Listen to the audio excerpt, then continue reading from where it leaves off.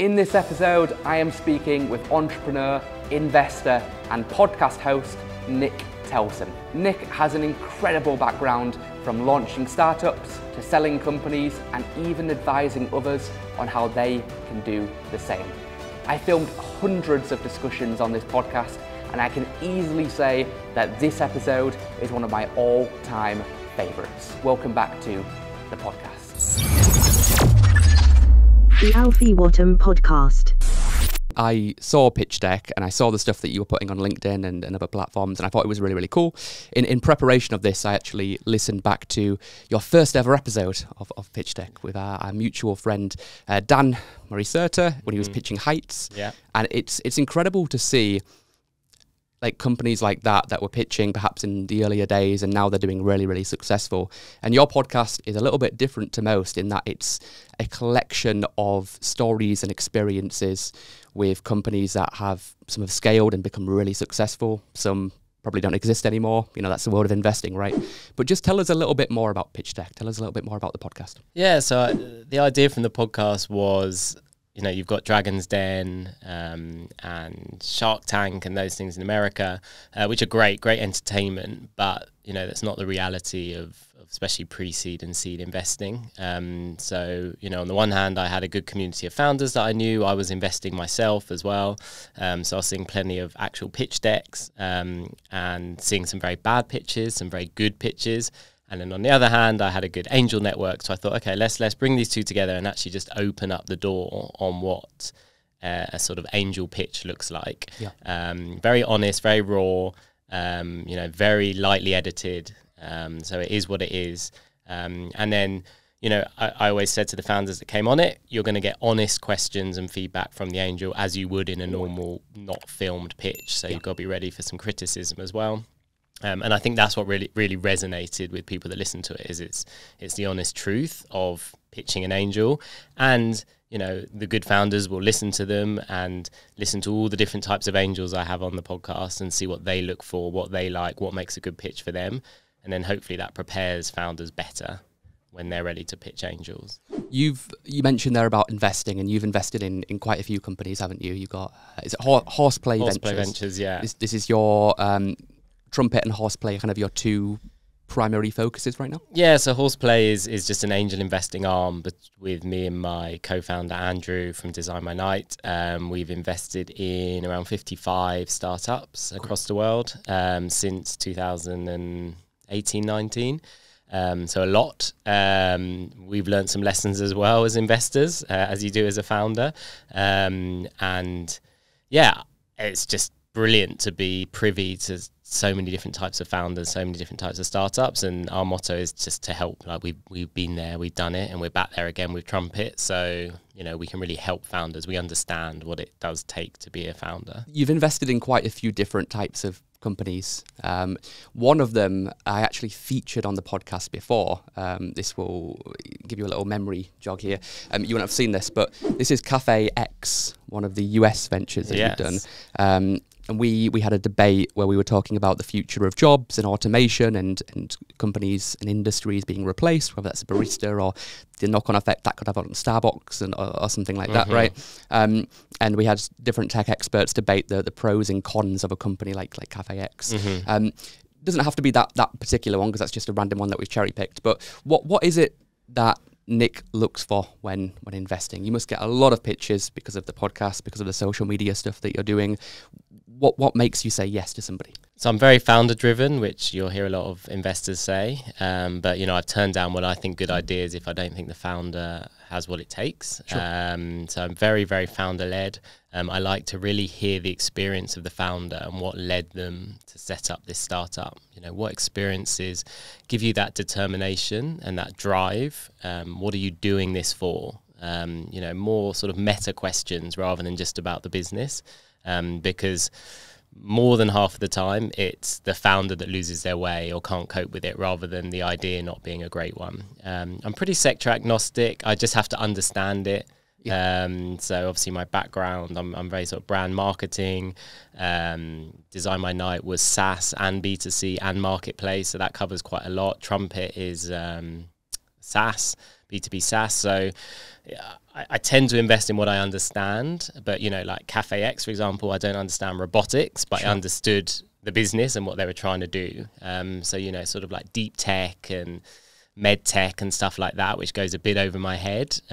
Because it's not my full-time job, I don't really have the time to go and do deep research on every topic. So it's more, do I just get what you're trying to do? Does the business make sense to me? Is quite important. Yeah, I think Warren Buffett calls it his circle of competence when investing, and he does not go outside of that, because that's when he doesn't know what he's doing. It's gambling, basically. Is that what you're trying to say? Yeah, I mean, look, investing is a gamble anyway. When I exited Design My Night, and I spoke to sort of a financial advisor when we were planning out what I was planning to do in the future, she said, okay, your angel investing pot, I'm literally going to mark that down as 0. I'm not even going to acknowledge that you're doing that. For me, as a financial advisor, that is pure gambling. You might as well go to Vegas and put it all on red. So from a financial point of view, it's so risky. So yeah, if you can, at least as you're saying, stay in that circle of competence, that you can help them and you can guide them because you've got that knowledge. But you can also make some form of judgment if you think it's a good idea, then that stands you in good stead. If you could only do one, invest in people or start your own companies, which one would you pick and why? 100% start my own companies. I think that's why we did Trumpet. Andrew and I are very fortunate that we had a very nice exit from our first startup. So we don't have to work, but we actually just thought to ourselves when we exited, well, what do you do with your life? We're still relatively young, and we both decided that, look, we just love the cut and thrust of startups, ideating, growing a business, growing a team, like, is a genuine passion of ours, and we're in a fortunate enough position that it's a passion now rather than like it has to work, which actually is a much nicer position to be in as a founder, a lot less stressful. So yeah, a 1,000,000% love being in the thick of it. Yeah, you mentioned Design My Night there, and what's something that I found really interesting about that company is after you sold it, I think it was around 25 million. I don't want to misquote that, but you did a podcast with Dominic McGregor, and you said that selling it was your darkest moment, which I thought was super interesting, because most people, if they sell a company for 25 million circa, they don't have that feeling. Yeah, I can understand and relate to that feeling, but tell us a little bit more about. Yeah, I think what I say around that is what I said to Dom was my identity for 9 years was Design My Night. So my family, my friends, my business life everything was about Design My Night. I woke up every morning. The first thing I would do is pick up my phone, look at Slack, look at emails. It's about Design My Night. So it's a very, very strange scenario to wake up one morning and just have quiet. It's some people's dream, but it was the first time I actually sat and thought to myself, what am I going to do? Like, what's my purpose here? Like, what gives me joy? What gives me happiness? Money is great, and I think money allows you to have those thoughts of, okay, look, I've got the financial freedom to do what brings me joy and other people joy. So that's the good thing about money. But just having money and buying stuff doesn't give me joy, at least, or purpose. So yeah, it was my whole identity, my whole purpose had just disappeared overnight, literally overnight. One day I was still the CEO, the next day I had nothing to do with the business. So yeah, it was the first time in my life I've actually sat down and just asked myself those questions. What is my purpose of being here? You kind of were still involved though, right? Because you were on my friend James Mitra's podcast as well, and you said that was like a 2-year earn-out or something. Yeah. Which I don't know how you did that, because like for me as a founder, I'd feel very unmotivated perhaps. Maybe I shouldn't be saying that in case I do sell one day, but tell me a little bit about that 2-year period. Were you motivated? Were you happy? Did you feel purpose? Yeah, I mean, it's pretty standard. So, when the exit is of a certain value, it's very rare that the acquiring company is just going to let the founders disappear from day one. They want that smooth transition. They'd done the deal in such that we were financially motivated to hit targets for those 2 years as well. So I think our motivation shifted from wanting to grow a business and Design My Night being our baby to, okay, we need to hit these targets to get the financial rewards after 2 years. So it was a shift in mindset, but I think Andrew and we're very driven people. So that became our driver then for 2 years, was we need to hit these targets and we're going to do everything we can to hit these targets. So it was a slight shift, and it's the obvious, a big corporate coming into your startup. We had about 100 people at Design My Night at that time, pre-pandemic, so we were all in the office, at a very cool office in Hoxton in London. So yeah, a corporate coming into that was tough. Yeah. But I think those 2 years was just us telling them to trust us. Like, you've given us these targets, we'll listen to you, but we've run this business for 7 years. So just help us, sort of try not to get in the way. So you obviously get that friction, but they weren't too bad, and we did succeed. So we all shook hands at the end, very happy. Yeah.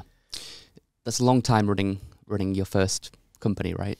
And along that way, as I guess like a first time founder, you have, that was your first venture, right? Yes, you have many ups, many downs. I think one thing that I thought was really interesting was that you were using this outsourced SEO company for like 80% of your traffic or something.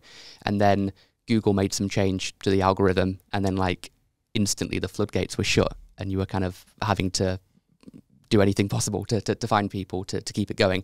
Obviously, you were able to overcome that obstacle and defeat that challenge and scale it and sell and exit.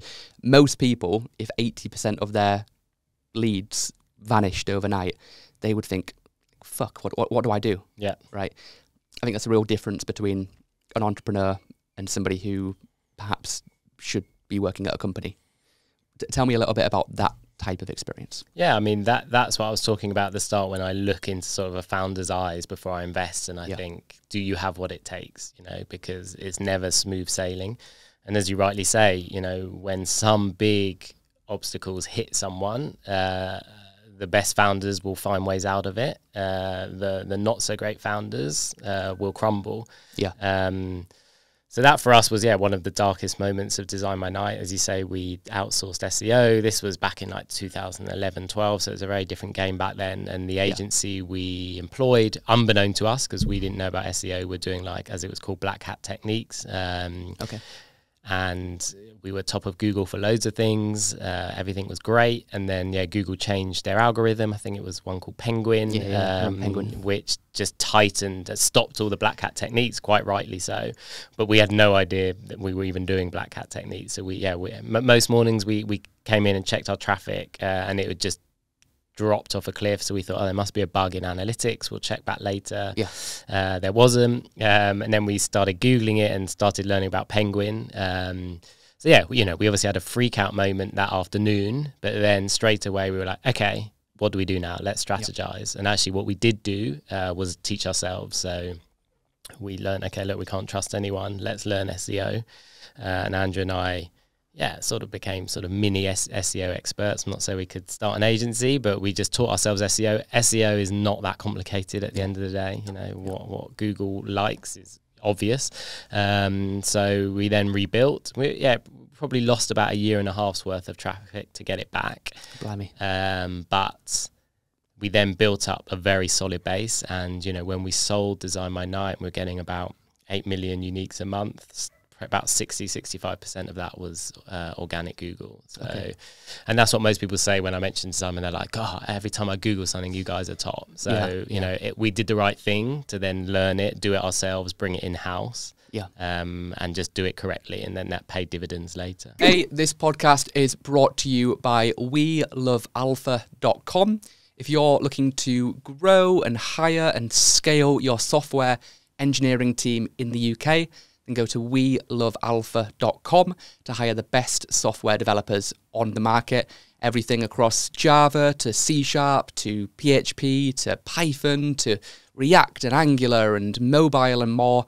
Go to WeLoveAlpha.com to hire the best software engineers in the UK now. What was, for the just context, I guess, what is Design My Night for the people that aren't aware? Yeah, so it's on the one hand a discovery platform for sort of going out, so restaurants, bars, pubs. We're in about 20 cities in the UK.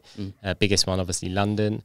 But then we also built SaaS as well. So we built a reservation platform for bars and pubs. We built a ticketing platform, so for pop-ups to sell events and tickets.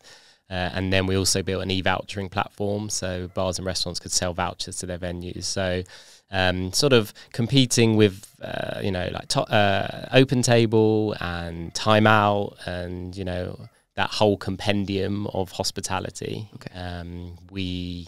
We're trying to do it all, basically.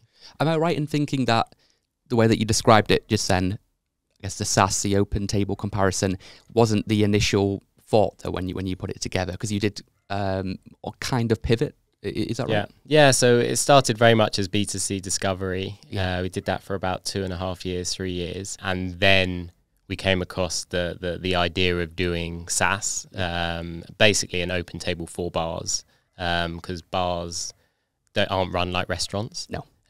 So very, very different, but they were using restaurant systems and not enjoying it. So yeah, we basically built a reservation platform solely for bars. And then it was pretty easy to then get customers because every bar we took it to, they were like, yeah, this makes total sense. Like it's built for us. And then we spread our wings. So we started in bars, then we went to pubs, and then we went into casual dining.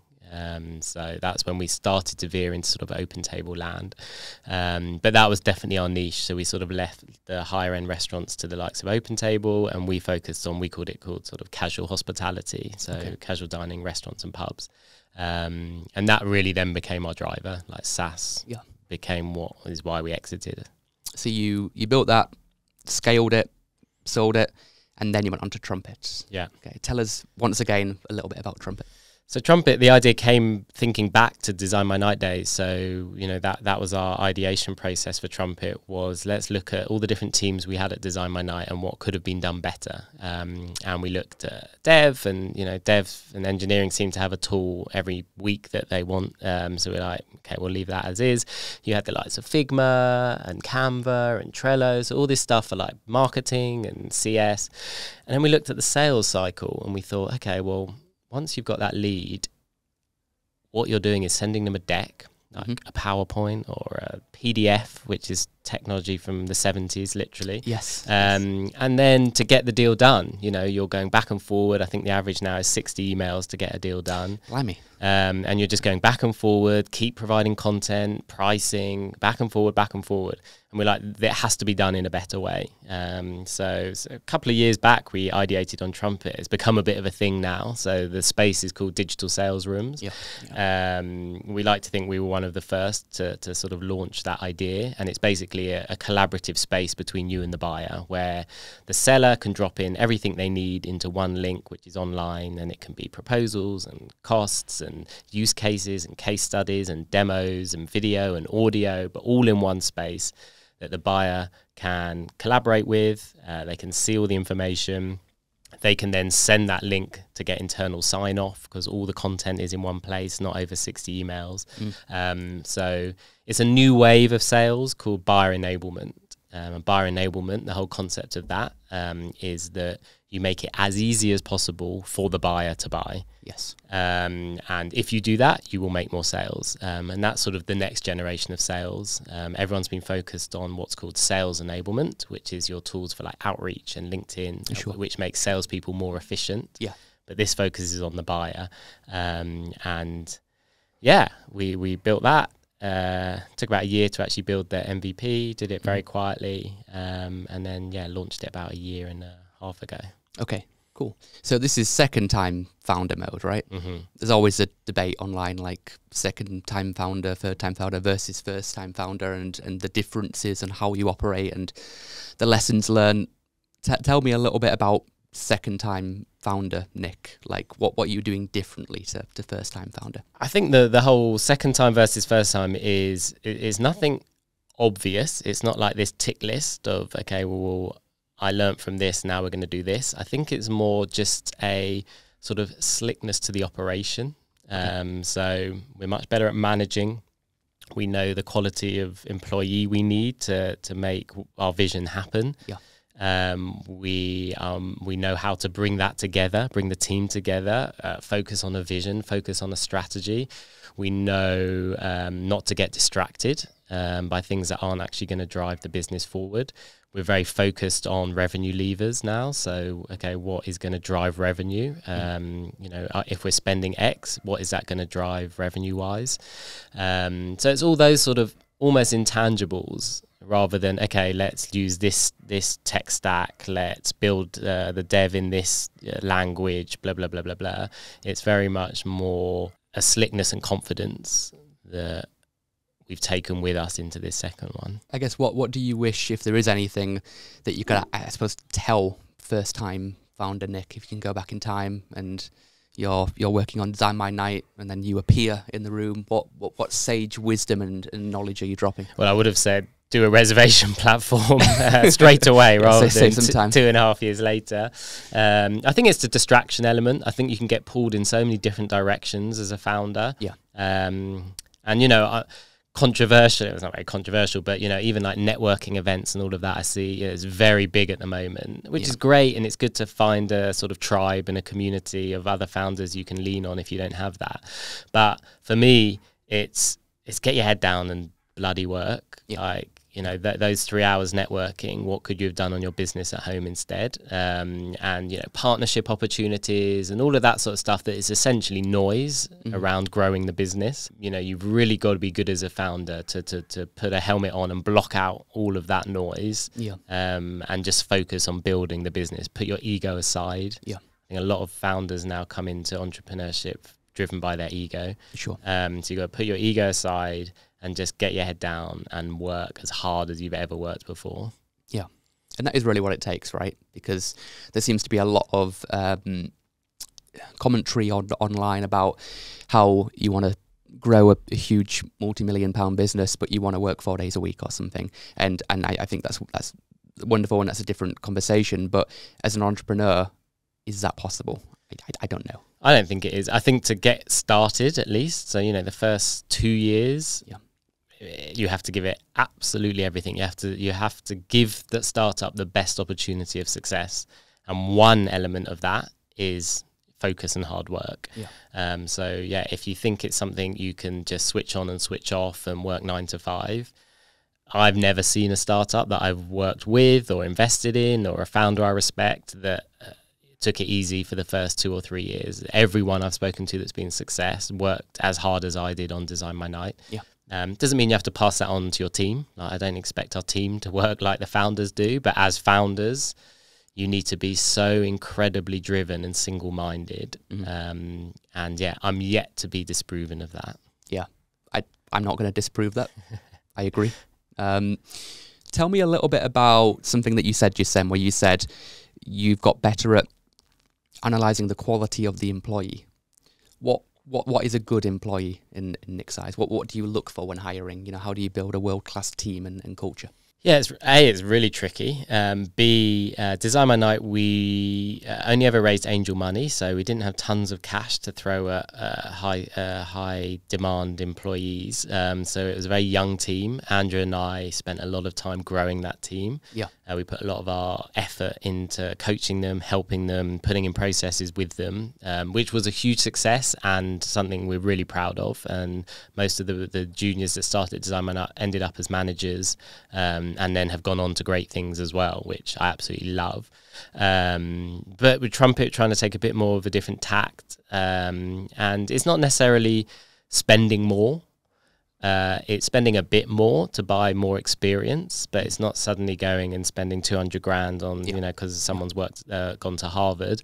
But you're looking for more self-starters, bit more self-assured, bit more self-confident in their ability, the confidence to push us back as founders. We're very opinionated as founders. We've got our ideas, but I always say to everyone, challenge me. That's not a problem. That's good. I want you to challenge me. And more often than not, you'll be right. And I'll be like, great. So it's more that they just get on, they put in their own processes. They've got a way to learn and develop, probably more on like the processes and management side, which is what we're here for. But in terms of their skill set, that they're just a bit more competent. and have the confidence to go and do that and succeed. Hey, really quick video just to give you a free subscription to Coder magazine. Coder is the #1 publication for all the latest tech news, expert insights, and exclusive industry interviews. With Coder, you get the inside scoop on what's happening with Elon Musk, with Bill Gates, with Jeff Bezos, with Mark Zuckerberg, and so much more. So if you work in the technology industry, then I'd highly recommend that you give Coder a read today. Just scan the QR code on the screen for free access now, or go to welovealpha.com/magazine to get your free subscription today. What about the flip side? What if you've hired somebody, in your eyes, they tick all the boxes, and then inevitably, you know, a certain percentage of people just don't work out. They don't gel with the culture. It's not quite right for them. How do you view firing, exiting, having people move on? What's your, I guess, perspective on that? Yeah, I mean, it's tough, but you've got to be ruthless. Yeah. I think, again, that's something that founders are a bit too, I don't like this word, but a bit too maybe weak-minded on, is the thought of firing someone is horrific. They hate the confrontation. Yeah, confrontation. And it is horrific. Like, I don't enjoy firing someone, but you have to make those tough decisions, especially in an early stage. If you've got someone that is potentially negative on the culture, especially, that can spread like wildfire in a startup. You know, startup, everyone's working very hard, everyone's working fast paced, and they're doing that because they believe in the vision, in the startup, and in the founders. And if you've got someone sort of spreading negativity in a non-constructive way, we always say to our team, come to us. Like, if you're not happy with something or how you've been spoken to or the culture, just please let us know.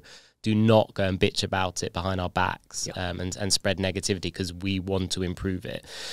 So it's more sort of culture fit rather than skill that is more dangerous, I would say, at an early stage startup. And we've got a third founder we brought in with us for Trumpet called Rory, and I think that's something, he's a first time founder, so that's something we've been coaching him on, is how to deal with confrontation and how to deal with letting people go, which we've had to do.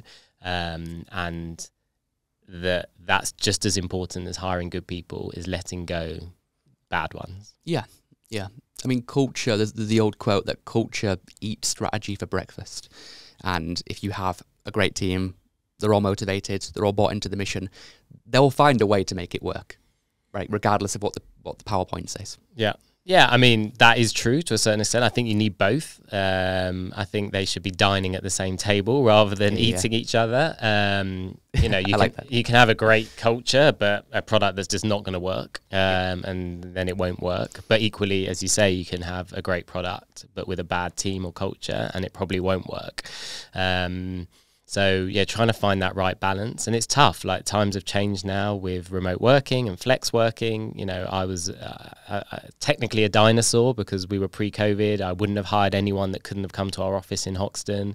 So times have changed, and this notion of office culture, this startup culture, has changed massively, and I think we're all still trying to get to grips with that. And I haven't found the right answer to that either yet. Neither have I, my friend. I went from running a team with my last big corporate role of 50 people across the UK and Ireland and India, and now I've got a team of people in the Philippines and Pakistan and Bangladesh who I've never met before. So it's a very different new world, but one that I'm up for.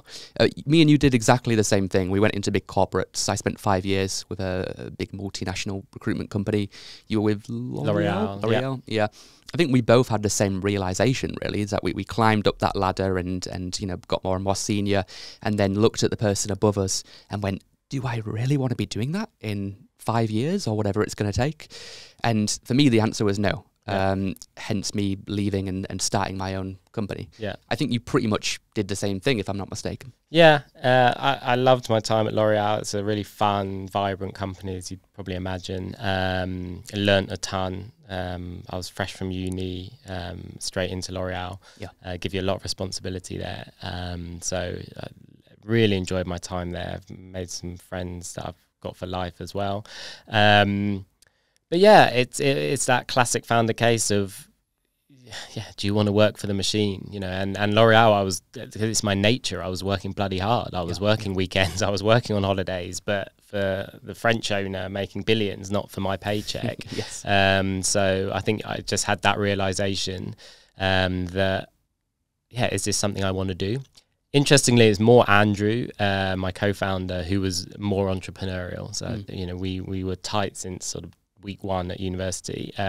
He was the one that was always talking about starting his own thing. Yeah. And actually, I'm more safe and secure in sort of my comfort bubble, which people would find a bit strange on what I've gone on to do. But, you know, part of me was thinking, okay, look, I can build a great career, I can take a great salary, I can probably move to Paris for a bit. Sure. Everything was looking great. So it was actually more him that was like, let's do something, let's do this. You know, do we want to be general managers? He worked at Accenture, so a lot more drive than L'Oreal. So he was the one that actually sort of gave me the nudge, and that's sort of been the theme of my life, is people have given me a nudge and then I fully embraced it and gone on and done it. So he was the one that sort of gave me the nudge in terms of let's be founders.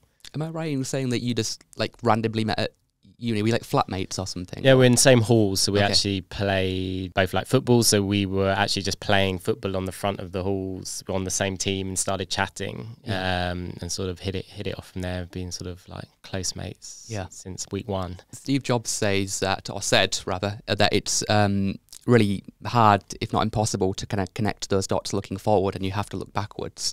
What happens if you and Andrew never met, do you think? Would you still be in corporate world? Would there be no Trumpet? Would there be no Design by Night?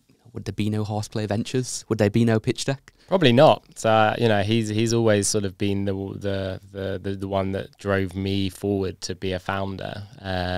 Never say never, but yeah, our lives would have been very different if we hadn't met each other on lots of fronts. So yeah, I've never really thought about that to look back. Probably would have stayed in the corporate world and had a nicely successful career. One thing that's very different about the corporate world to startup life is, in the corporate world, you know, you don't have to worry about like raising money or anything unless you're an exec member of the team and that's part of your job.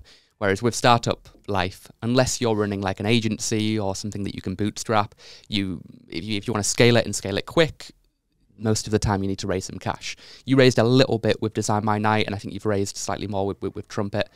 Tell me a little bit about the process of raising capital, because you've obviously done this on both sides of the aisle now, from getting money for your ventures and also giving it to other people. Yeah.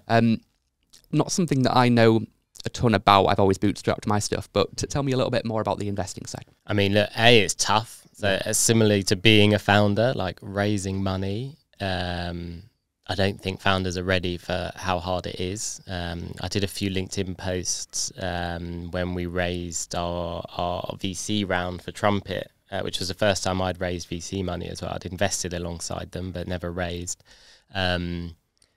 And I think people were flabbergasted at the amount of outreach that we had to do. A second-time founders successfully exited. It was a good idea in a huge space. I can't remember the numbers, but I'd outreached hundreds to get the offers in that we did. And people are like, okay, well, if a second-time successful founder has to speak to hundreds, the first-time founder, unless you're in AI at the moment, probably has to speak to 500. And it's a sales funnel. If you think you're just going to reach out to 3 angels and close your round with those 3 angels, you're probably wrong. So it's incredibly tough. It's a sales pitch. So whoever is leading it, whichever founder is leading it, has to have the confidence to be selling the vision, selling the ideas, selling the team. So yeah, you've got to be ready to basically pitch. You have to have a great deck. Obviously, my podcast is around that, and because I see so many decks, it blows my mind how awful some are still. So like the top advice I give to people around that is short, like 10, 11 slides, not lots of words, very clear structure. Tell what the actual problem is, tell what the solution is, tell how you're going to solve it, tell what your revenue is, who are the team. That's all you really need at that stage. I see these like theses over like and white papers. Yeah, and if you know, we're receiving 50, 60, 70 decks a week And on average, an investor spends 90 seconds on the first look of a deck. So I always say to a founder, open up your deck and see how far you get in 90 seconds. There's loads of tips out there, but and the final thing on that is design. We've got tools like Canva now. Even PowerPoint has some templates that don't look awful, but I still get decks that look terrible. And even if it's a great idea, I won't carry on reading it if I open it and it just looks like it was designed in the 90s. So there's lots of tips out there. Go onto Canva and look at one of their templates for raising money. But it's going to take up most of your time, and you've got to treat it like a sales funnel, and fill your top end of your funnel. Be very organized, build your own mini CRM or Google Doc about who you're speaking to, who you approach, what stage you're at. And then you follow that sales process, hopefully to close. But also bearing in mind, most people will never raise money. And that's just a reality, unfortunately. I completely agree around the design side. With my recruiting company, we get over 1,000 CVs a week of different software developers, right? And it just blows me away how little care somebody will put into their personal presentation of themselves. So the CV pitch deck, slightly different, but kind of the same. You're trying to sell a story and why somebody should make a decision about you in a business sense.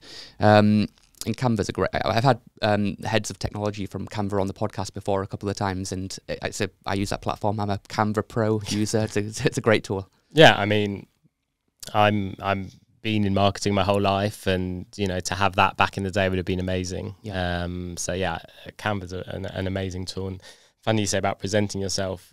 I've recently did a post actually bemoaning that I would say 70% of the recent applications we've had for trumpet roles were written by ChatGPT. And that was the question, why do you want to work for trumpet? Which I don't want a long paragraph. I just want some passion, some creativity, some drive on why you like us and why we're going to like you. And they've just put it into ChatGPT. And if that happens, I put that straight in the bin. Oh, me too. If the answer is as a large language model, I cannot. That would be an instant no. And it shows people don't care. You mentioned around LinkedIn posts and social media a couple of times there. So you've got a great brand, and I hate the word on a personal brand, but you've got this great online following, I guess I don't really know what else to call it, around marketing, around being a founder, around building something cool. There's a lot of people trying to do that now. Where are people going wrong? Where are people going right? What kind of works? Every platform's obviously different, but perhaps talk about the ones that you're most known on. How do you scale and build a personal brand? Yeah, so cringe. Cringe. Yeah, first, I never sat down and thought I'm going to build a personal brand, but so I only post on LinkedIn, both professionally and privately. I don't have any other social media in my private life. It's just, I think it's the ills of society. I don't just want to look at social media. It does me no good. I'm very focused on LinkedIn. I think the two tips are authenticity and consistency, which is probably the same with most social media. Well, maybe not authenticity on Instagram and stuff, but the opposite. So I started posting when I sold Design My Night, and just because I saw just a lot of crap on LinkedIn of people acting like they're the experts but have never done it, so giving advice, never done it. And as soon as I sold Design My Night, I went straight into mentoring, joined lots of mentorship programs, helping different types of founders from different communities. I love that. So I just wanted to put all that advice more into the public ether, and just giving real life stories and advice and tips, not curated. Like people think, oh, I've got a VA writing my posts, or do you have this huge schedule for your LinkedIn? Literally, I will wake up that morning and just think of a little topic to write about and just tap it out. And there'll sometimes be spelling mistakes, there'll sometimes be errors, but I think that's my authenticity. Like you won't go on and see a curated picture of me looking wistfully out of a window and then doing a tip on top of that. And I think that's why it's grown well, because I think people resonate with me. They know it's me writing it. They can engage with me. I'll always answer questions as well. So yeah, I think they're the two. Like, really think what you can offer to the world. Whatever stage of the career you're at, there'll be a tribe out there. So actually, if you're a founder that's just starting out, write about that real journey. Don't write like you're an expert, because you're not. But write about the real journey, the ups and downs, and then you'll get other founders that will see your authenticity, and that's how you build your community. Fortunately, me, I'm obviously writing about investing and running startups, so I get sort of both communities coming to me. But yeah, just write from the heart and be open and honest, and you will find that tribe eventually. I think it was Gary Vaynerchuk that claimed the words document, don't create. So I guess he's saying it's like document the journey. Yeah, is the easiest way, rather than writing about something which you don't know anything about and just pretending. Yeah, just talk about where you're at and what the biggest challenges that you're working on, and people will buy into that. People will want to follow that journey. Like the whole building in public thing, there's a reason why it's so interesting to follow, because it's like you can relate to it, and it goes back to what you said about being authentic, genuine. Yeah, because in a world of LinkedIn or Instagram where it's fakery everywhere that you see, if you can even be just a little bit genuine, it's like being a purple cow. Is that great marketing term, right? Do you know what I'm saying by that? Yeah. And I think that's what, you know, the DMs I get are like, oh, thank you, like you're very honest, and you just give real tips that we can learn from. It's not just fluff. You know, a lot of the bigger stars who might be on channels like LinkedIn just write these sort of, you know, hooty-fluty top tips that you can Google off the internet, which doesn't really help anyone. Whenever I try and put content out there, unless it's sort of promoting anything I'm working on, it's anyone reading this, can they take at least one tip from this post? If they can take 10 tips, great. But can just someone reading this take one thing that can help them? Because that's why I'm doing it, is to just help other founders be more successful and learning from what I've done. So that is sort of my mantra in anything I put out. Same on the podcast. It's whenever I'm in your seat thinking of what questions to ask and where I'm going to move the conversation, it's okay, at least one thing is a listener going to take from this that they can apply to their own journey. Yeah. Okay. Somebody else who is killing the LinkedIn game, in my opinion, and is doing really well and comes from a place of authenticity is Roy Samuel. I think you've been on his podcast a year ago. He's coming on mine next week, actually. Small world. Lovely guy. Yep, lovely guy. Yeah. You mentioned on his pod that you were really, really bad at math. Me too. I think it's actually more common for founders than you'd realise. Yeah. And it before I started a business, I was like, oh, I need to know everything about gross profit and margins and all of this stuff. And you don't really. You need to have a very high level understanding. And then for me, it's more about building a product and selling it and getting it out there to people. And that's how I've done it anyway. Maybe that's wrong, but that's been my approach. I found that math was something, like the accounting side, was something that I was able to delegate, right? But there are definitely things as a founder that you cannot delegate. Okay. What do you think they are in your eyes? I guess another way of asking that question would be like, what do you do like all day? Yeah. Like, so if you're not doing math, right? Yeah, definitely not doing math. Neither am I.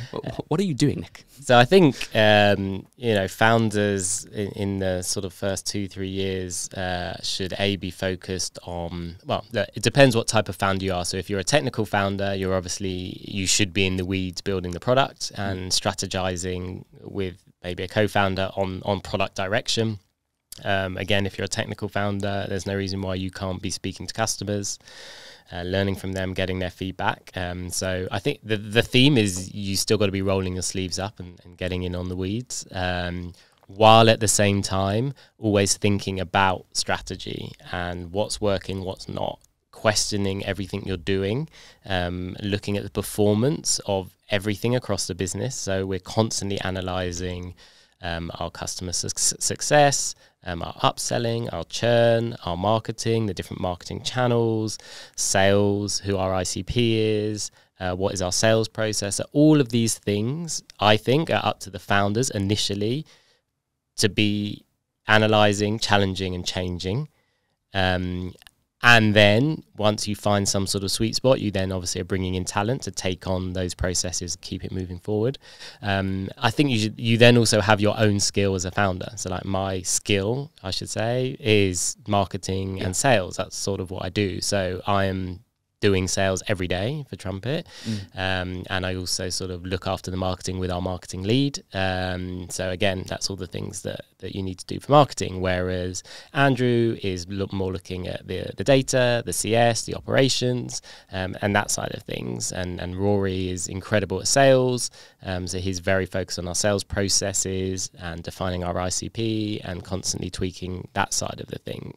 So it's a mixture of being in the weeds, but then also being able to pull yourself out of the weeds and see the state of the business and, you know, are you traveling in the right direction? Is the sort of cliche, but you're sort of steering the ship. So like, you know, what destination do you want to get to as founders? Is that a lifestyle business? Is that VC money? Is that exiting for 5 million? Is it exiting for 500 million? Whatever your destination is as a ship, is up to the founders to be steering that ship while also making sure all the passengers in the ship are happy and the engines are running. But you need to be up in that wheelhouse, making sure you're directing the ship in the right direction. Yeah. Okay. So it's vision. It's communicating that to the troops. Yeah. And you can't do everything. So inspiring them, training them, making sure they're competent, intelligent, and care about the purpose. And that way the ship's going in one direction rather than loads of little speedboats flying off and there's pirate wars and everything happening. Which can happen. So, you know, will happen. Yeah, the team can be going off in their own directions. Another founder can be going off in a different direction. You can have different exit ideas, different strategy ideas, and you'll eventually become unstuck if that happens. So Design by Night was as tight a ship as you could ever have had. In terms of all of that. So that when you say actually what do you learn as a first-time founder to a second-time founder, I think that's something very clear that Andrew and I thought about was how can we build that tight ship with everything to point us constantly in the same direction. This is going to sound a little bit weird, but my missus has, she can speak like 5 languages or something, right? And I know that you studied Spanish and Portuguese, yeah, at uni. I can see how that's helped her. Well, it helped her with a PhD, and it certainly helped her with various aspects of our startup. Did that help you in the business world? And I know it's not like it seems like one of those questions where it's like languages helps you in business, but I can point to a couple of very, very concrete examples about how it has in our situation. Yeah. Did you waste a couple of years, or did that help you? No, I think I adore languages, so I did those 2, but I speak another 3 or 4 as well. It's something I pick up very easily. So you're saying I'm terrible at math, I was terrible at science, but languages I can just learn. My brain just works with languages. You say, you know, most founders are terrible at math. That's probably, you know, the creative side of our brains are the ones at work, which is probably more where founders lie, unless you're sort of an engineer. Yeah. So for me, the beauty of languages is less the language itself and more confidence to make a fool out of yourself. If you're going to learn a language, you have to speak that language, and you have to go and say the wrong things. You have to start a conversation with someone and not understand what they're saying back to you and not be embarrassed. So everyone that I see have learned languages has this sort of inner confidence, which is sort of priceless, I think, when you're a founder. It also just gives you tons of different skills. Like a language degree is only 20% learning the language. You know, then for my degree, Spanish and Portuguese, I was learning about South American and Spanish culture. I was learning about South American and Portuguese history. I was doing literature. So you're actually getting a very well-rounded degree. It really helps your communication style. I think I've got a very good sensitivity to communication. I think I can set the right tone when communicating with someone I'm selling to versus the team versus a difficult period we might be going through.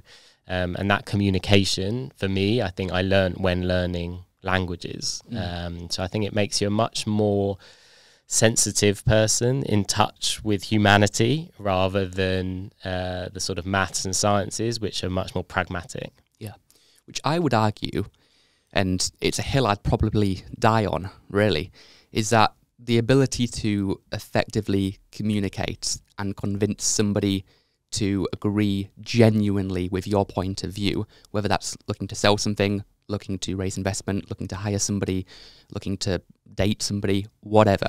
I would argue that is the most important skill, period. Yeah, I would agree. I think communication and selling. Yeah, it's the same thing. Yeah, and you are doing that all day long, whether you realise or you're not. And that's one thing I'll always say to founders when I meet them, or if they want investment, is, are you out selling? Are you out there making a fool out of yourself, getting told no, getting the door slammed in your face, getting wins, getting excited by the wins, learning, listening to feedback from your customers, listening to the ones that tell you your product's crap, listen to the ones that tell you your product's great? Are you out there doing all of that? And if you're not, then you're the wrong founder, in my opinion. And that all comes down to communication and sales. Yeah, I mean, there's only really kind of three paths. It's those that are too scared to even begin that journey.